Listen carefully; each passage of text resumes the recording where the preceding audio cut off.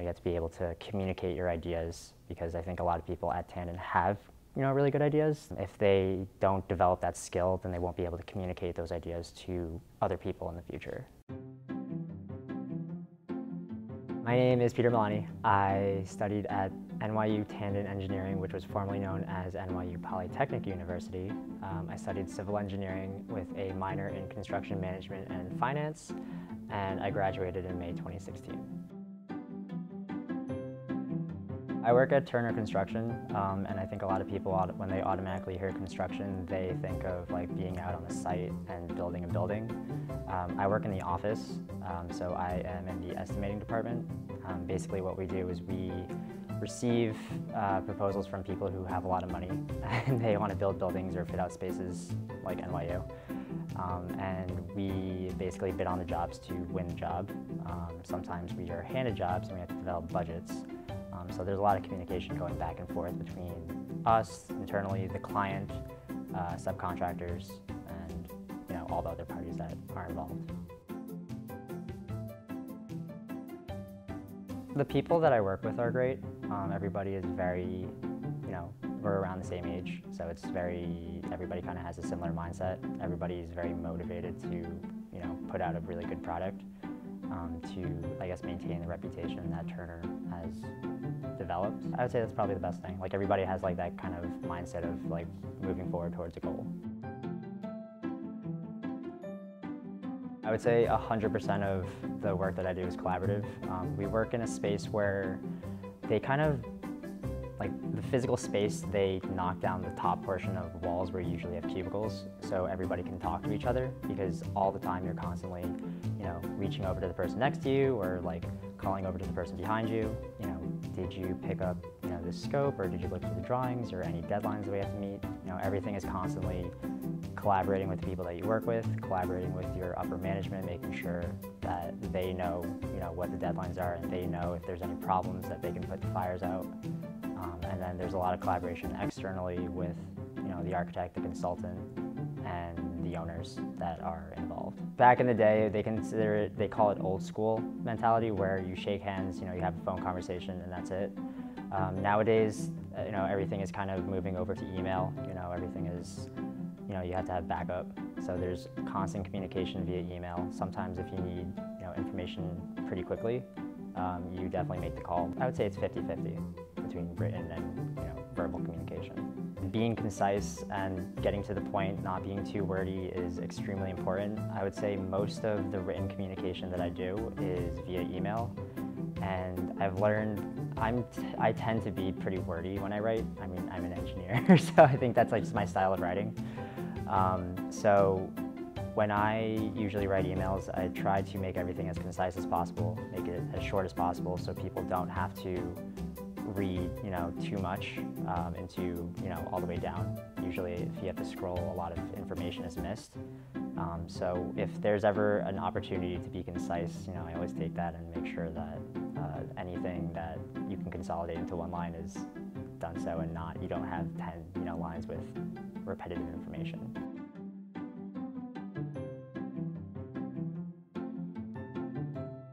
I originally would have split, Tandon students and I guess other liberal arts students into like two separate categories, where after the first year with Tandon, I think that a lot of people have that automatic mentality where you're not going to ever use writing again. You're not going to have to write an essay. You're never going to have to, do any form of written communication. And after that first year, you're in the clear. I would say that for, other liberal arts, other majors and other schools in NYU, that they probably have a lot more, written communication classes, or, anything that involves writing. They probably have it, a lot more than Tandon students do. But I think that initial misconception that after the first year in Tandon you don't have to write is completely false. For physics, you have to write lab reports. For engineering reports, you have to basically communicate your idea. I think it's a first year class. But you have to create a report and then present it in front of people. So in addition to the written communication, there's also a verbal, and you have to be able to communicate your ideas.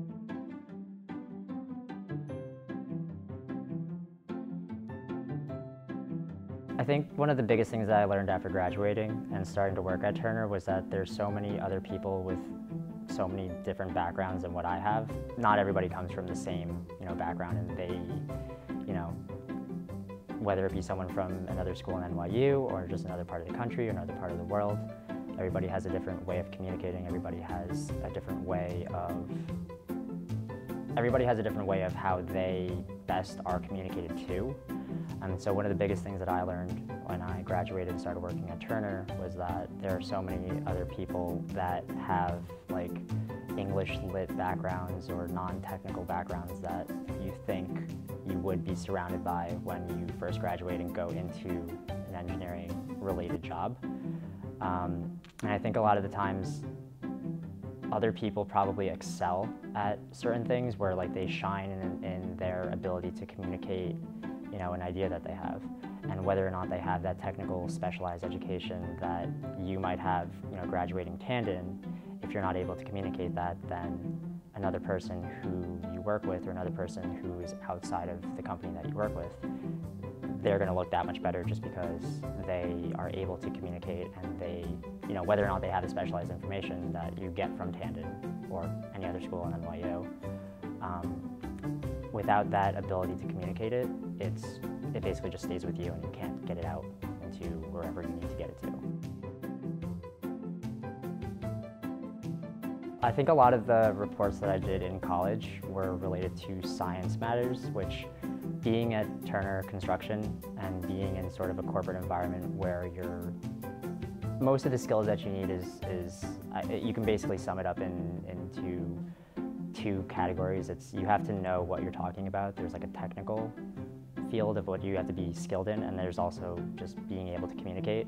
For me, I think that most of the reports and most of the papers that I wrote in college, I think the structure of how I put together, whether they be proposals or emails or, whether they be internal or external, I think that developing or practicing writing those papers in college definitely helped me, I guess, learn how to show that I actually, anything that I don't know in that technical bucket that I mentioned earlier, you make up for it in being able to communicate.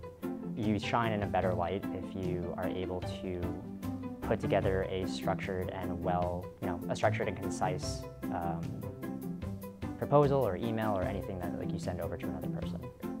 Conciseness, I think, is the most important thing. We have a format of how we submit things over, I feel like any corporate environment has a format of how you submit things because they have clients that are used to a certain way of, receiving proposals or receiving emails. Conciseness, not being repetitive with information, not mentioning, not being too wordy. I think that is probably the most important thing. Other than that, if you stick to, the format of the company that you're at, I think that being concise is one of the biggest and most challenging parts of, sending out anything internally or externally. I think a lot of people, when they go into their first interview or second interview, whatever, they think it's going to be just like a list of questions that you are going to be asked, and you have to have the right answer to everything. For me, when I interviewed there, the entire interview with one person was just a conversation about how I studied abroad. And I think that ties back to what I said before, where you have these experiences that you can talk about. You have these different people where you met, where you can you can build a relationship with somebody. I think that another one of the biggest and most surprising things that I learned when I graduated college is a lot of the stuff that you learn in college, whether it be technical or even writing in some cases, you don't actually use. It's mostly the soft transferable skills that you develop as you continue writing, go to different places, meet different people.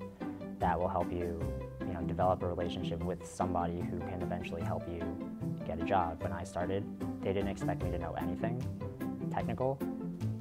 They expected you to be able to communicate, and they expected you to be able to learn fast. Those are the two most important things that, writing, it helps you develop that foundation to do both. A lot of the jobs that you now have to apply to, you have to write a cover letter. People looking at a cover letter, they see how well you write, they see, if you are concise or if you are kind of being fluffy, as you want to call it. If you are, just throwing stuff in there that is not really, it doesn't really get a point across, I think step number one is they read that cover letter or they read your resume, and it's like yes or no, that you go into one or two piles. Yes, you are going to be interviewed, yes, or no, you're not going to be interviewed. It's hard to get down on paper what you want to get out, I think, in general, because I think that, especially with engineering students, your mind is kind of like you're doing a formula and you don't have enough time to put it out on paper, whether it be that or you just don't know how to eloquently write it.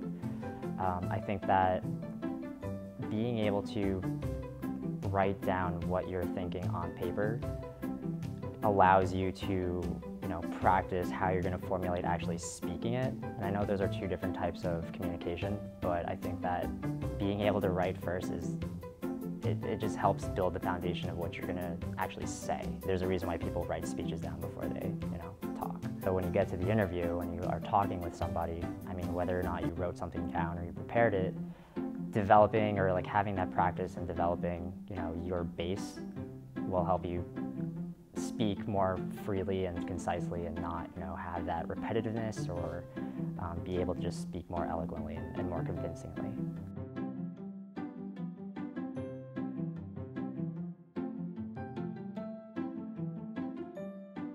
The non-conventional things that I did at Tandon was go over to Washington Square and study abroad and take classes that are outside of the curriculum that they set for you. It helps you in a way that you don't think will necessarily help you, because you're not learning the specialized skills that you're supposed to be cramming into your brain, because I feel like you can only learn so many things, and you want to try to cram in as much stuff as you think is going to be useful. I met so many people that have different backgrounds that you kind of come to see is the case when you graduate college and go into the workforce. You, I guess, develop the ability to understand how someone from a different background or a different education sees things, and you're able to, I feel like if you experience that early on, you're able to address it later on in life. Those are probably the two biggest things I would encourage freshmen, or whether they be freshman, sophomore, junior, senior. If they're over at main campus, definitely come over to Brooklyn, and if you're in Brooklyn, go over to main campus, because there's so many different things, there's so many different people that you could meet, and it'll definitely help you in the future with all the other different people that you're going to meet eventually.